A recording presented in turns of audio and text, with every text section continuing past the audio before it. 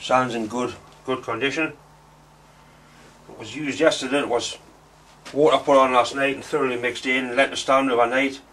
What you're looking for, you grip it in your hand, it breaks nice and clean, crisp, brushes off your hands without sticking. Right, we're going to mould the pattern again for the hiding head.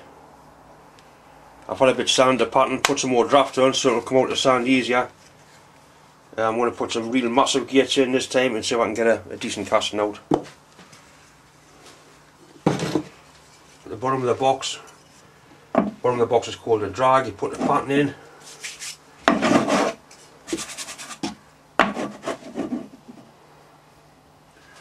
Some parting powder.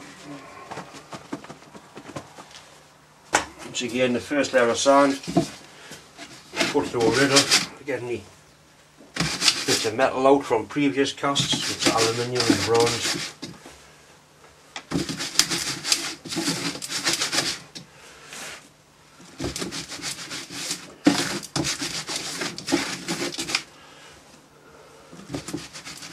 It's the sort of thing we're trying to avoid, little bits of brass.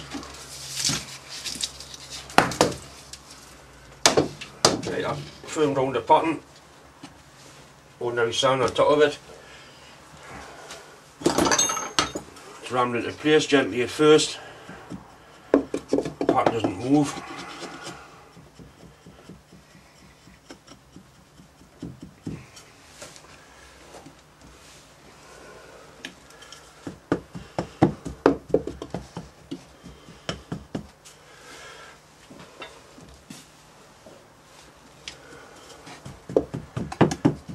Right, once you get the box all rammed down full of sand, you strike it off flat or strickle it. Strickling iron.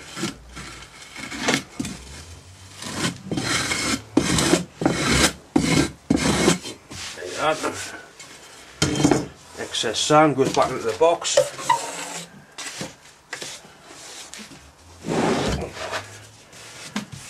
Put all the mess in. Got most of it.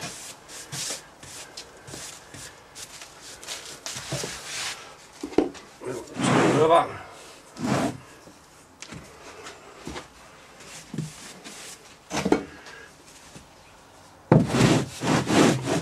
What parting powder's in there, what pattern's in there. The other half of the pattern goes on. It's got dowels in that locate it. Goes into there like that. Top half of the box. Only goes one way, the locating pins are offset. Right, I'll take that off. I've cast it several times and it's all shrunk back there. You see, I've got a massive gate on there and it's still shrunk back. So what I'm going to do, I'm going to put a riser on there, what they call a cool metal riser. So when it fills up, it'll fill that up with metal, that'll go back in, that'll help the... And I'm going to do another one. I'm going to put a massive hot riser on there. See if that helps. I've had problems like this before. I did a big steam engine cylinder in bronze and I had a hell of a job. Once we realised what was happening, we got it sorted and we were able to cast it no problem. We'll put our top on. Once again, parting powder.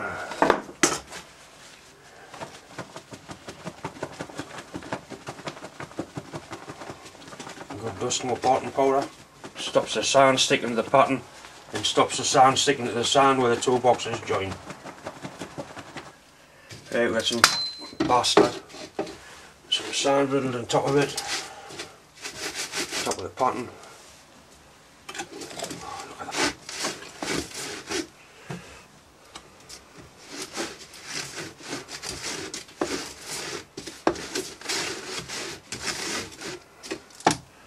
Right, that's a pattern covered in nicely, nice soft clean sand.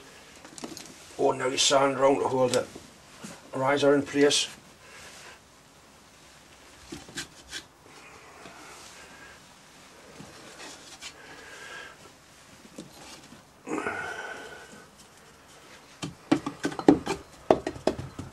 Gently at first till things sort of get fastened in where they're going.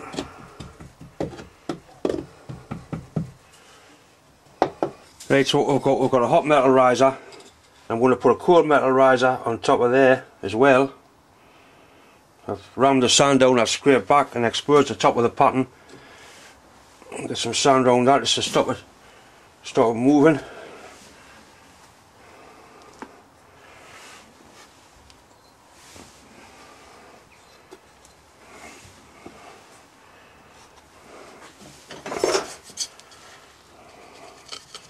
Try and keep it in place, keep it on top of the pattern. Don't want it moving.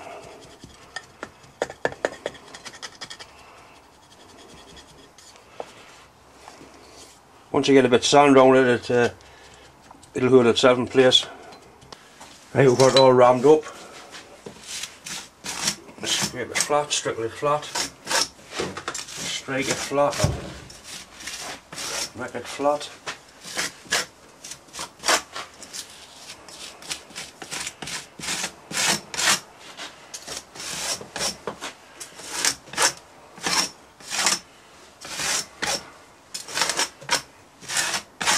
That's a bit the pattern's under. You put some vent holes in, help the sand breathe. Try not to hit the pattern.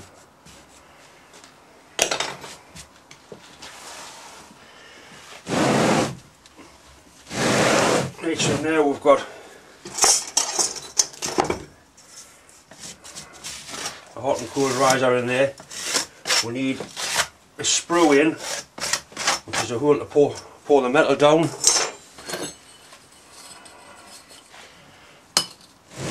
Have that about there.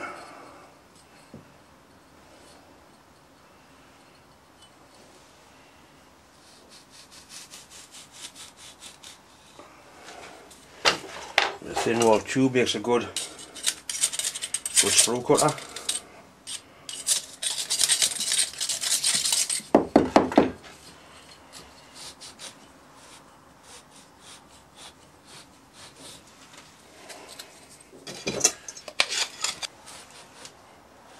Right, that's into full depth. Right, so we want these out now. A little bit more around. You're bound to get a little bit of sand goes down in the hole. Don't worry about it, we can sort it out later. Try not to get too much down there.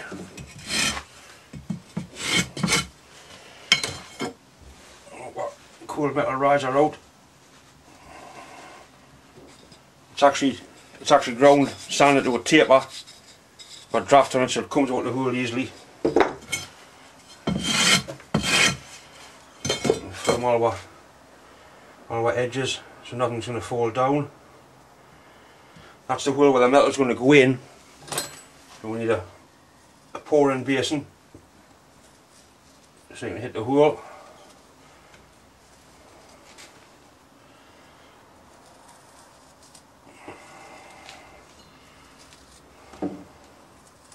It's important when you're pouring, you want a nice steady pour. You've got to keep it choked, keep it full. Having a hole makes it easier.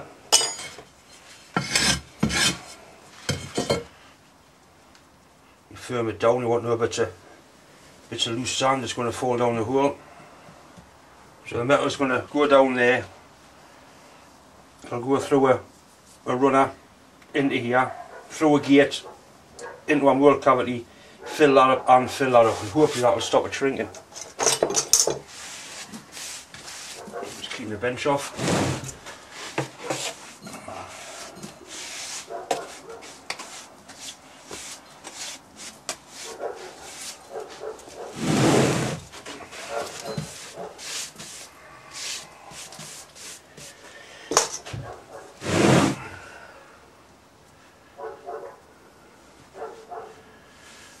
Right, box apart, flask apart.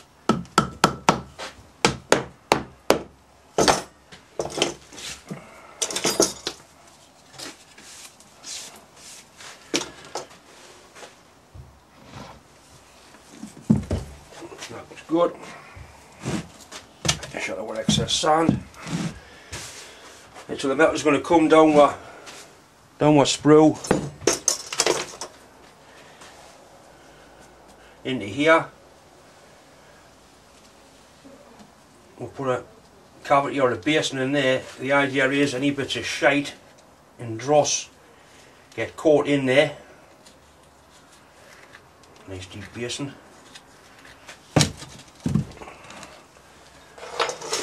And from there we'll have a runner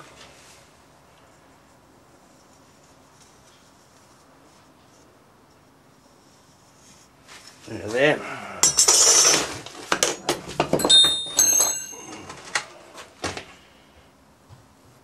Take our sand out. Right, and from there we need a gate into the mould.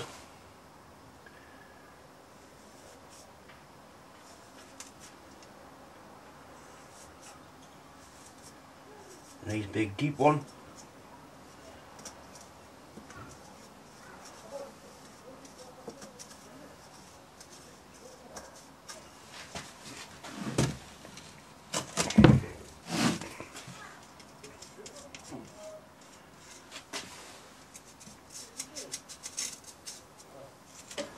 Right, now we need the pattern out.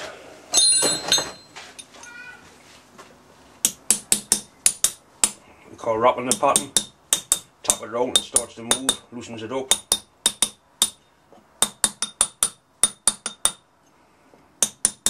Nice and loose. Easy to get out. Lift the hooks.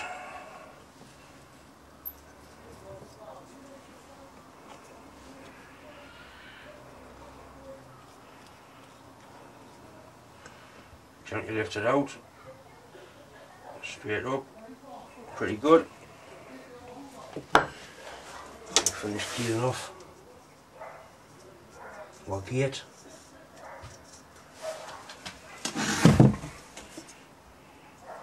Any bits of sand come loose, you need to get them out. Oh, you clumsy bastard.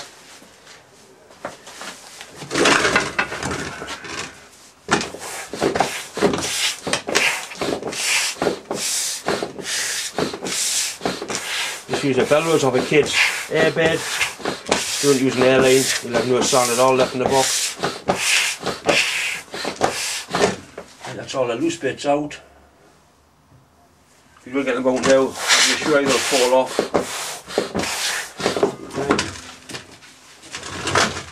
Put that somewhere safe. On there.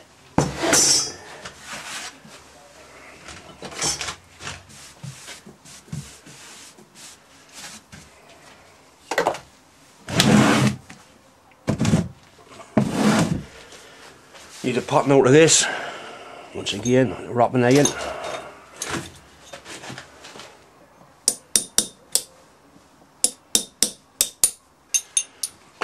2 hooks.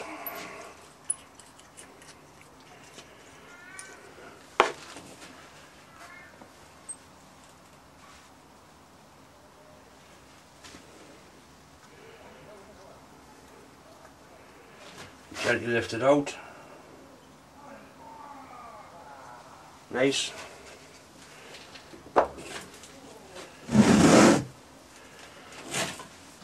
can see there's a big hole straight through there where your cold metal riser goes.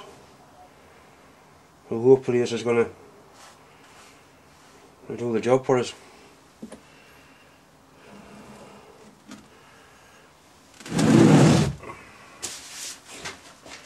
Lift them out.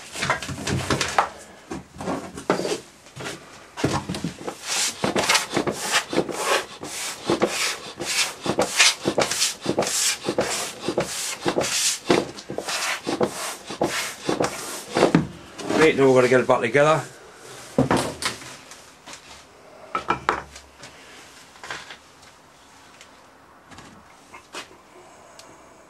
last chance to make sure there's no loose bits. Like I say, any loose bits, any bits of sand that go down and get stuck in that hole.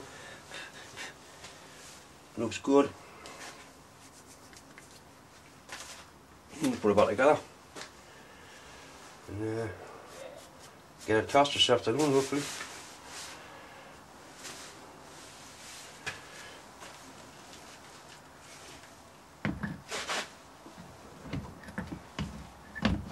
If this doesn't work this time, a couple of cable ties just to fasten the mould shut. I'll put weights on it as well.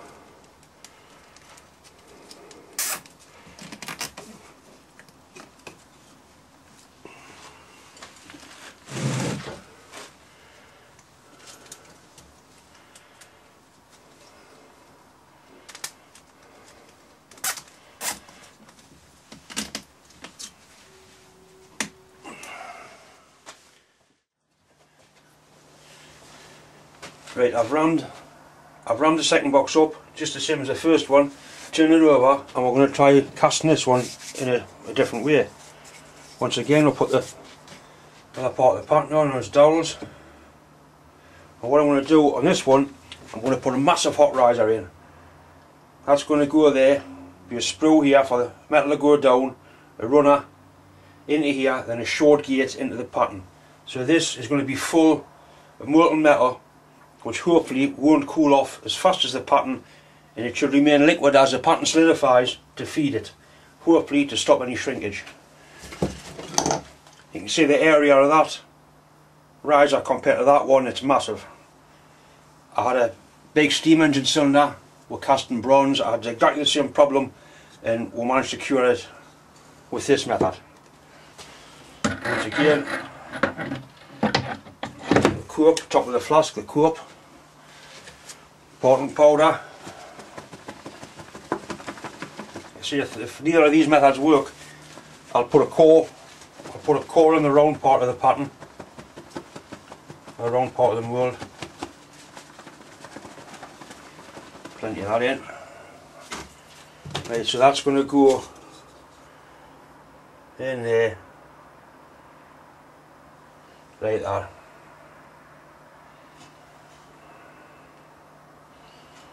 Just enough far enough away, just so I can get something in to ram it down, which will probably be that. Right, we'll put some saved sand on there, ram this box up.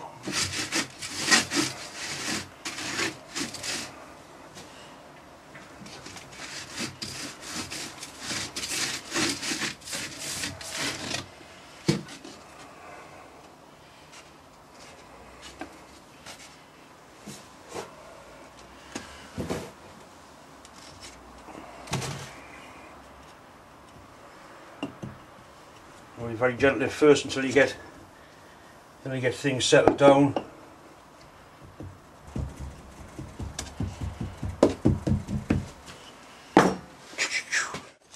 Right, we're ram down.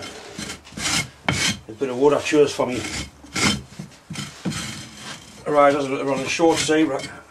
Can't see the end of it there. Better dig it out.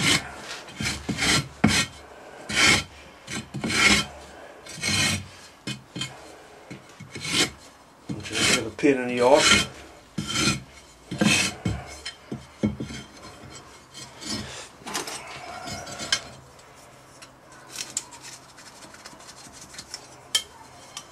Try and dig it out.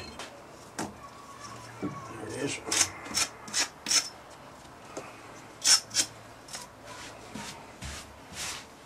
It's again the area where the pattern is.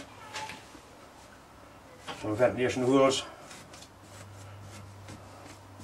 Sand a bit more porous, shut any gases. Right, we want that bastard out of there now.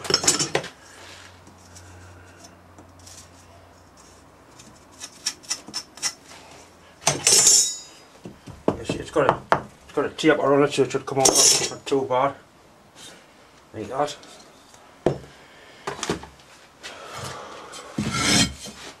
That's alright. Right, so that's our hot metal riser. That'll fill up with hot metal and hopefully feed the casting as it cools down. to try and stop our shrinkage. We need a sprue to get the metal into the job. We'll put it across here.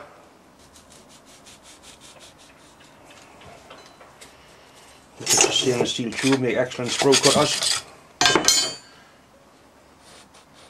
Like that. Right, we'll take it apart. Get the bench off first.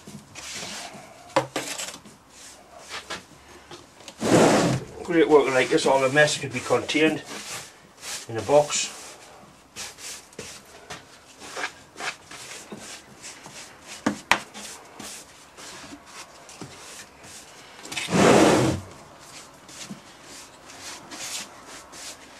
And check again what all the bit's going to fall in. Get on the top, lift it apart.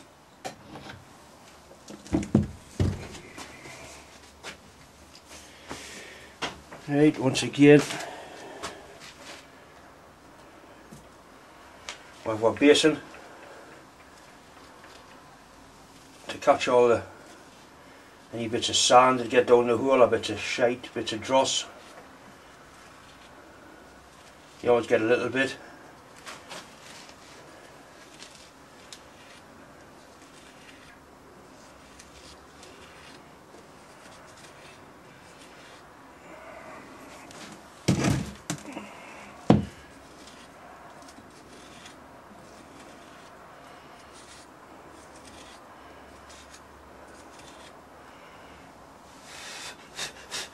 Right from there, we want a runner for the metal to run round into the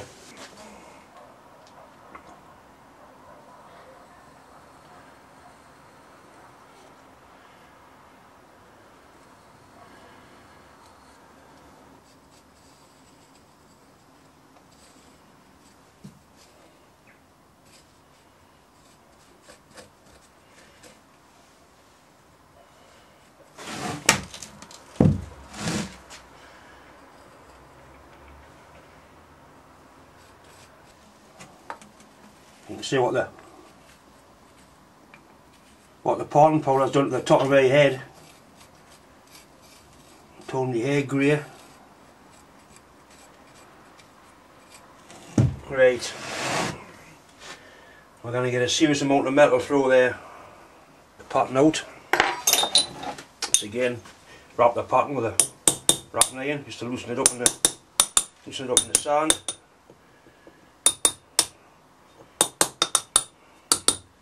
At least the pattern comes out easy enough now.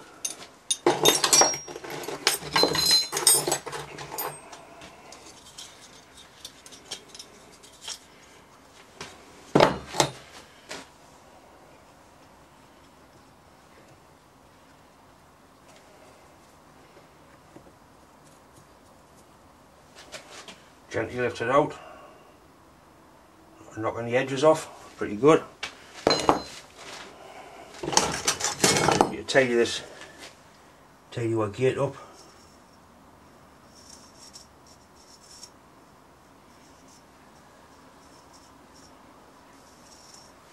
There'll be a serious amount of metal going through there. That cannot freeze off, that bastard.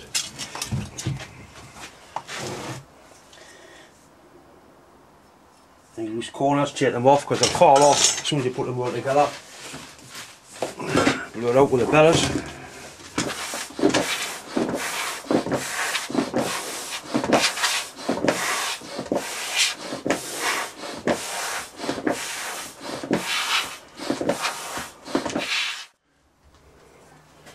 Not much work to do on the core or top of it.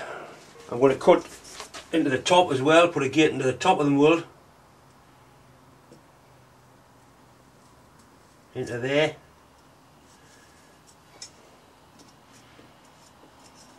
So we'll get fed with a lot of, so there's plenty of metal to feed it as it cools down.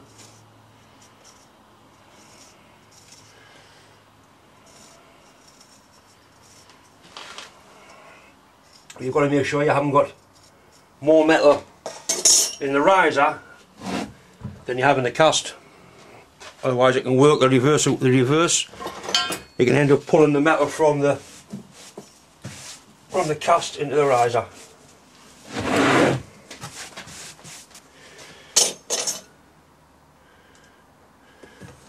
Right, pattern out.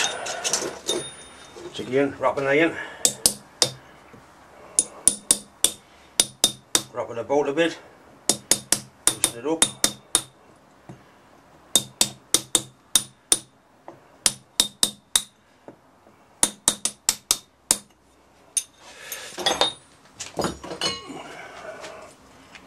Lifting hooks.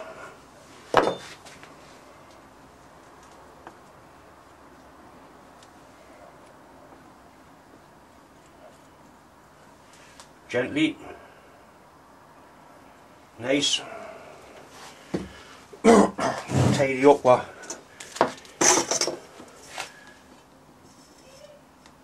Tidy up what gate. See any loose bits, get them off because they'll fall in. Round, you try not to get square edges, try and get nice rounded edges. So less chance of rounded edges breaking.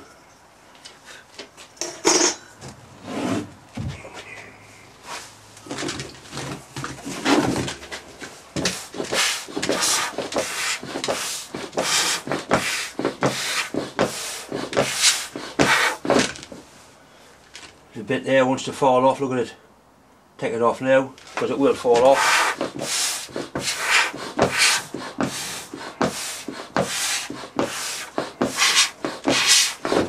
Right,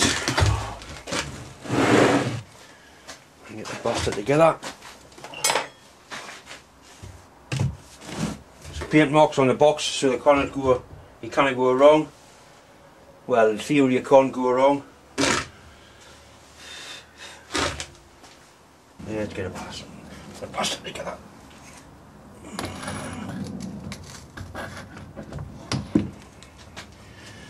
mean, that's a colossal riser, that.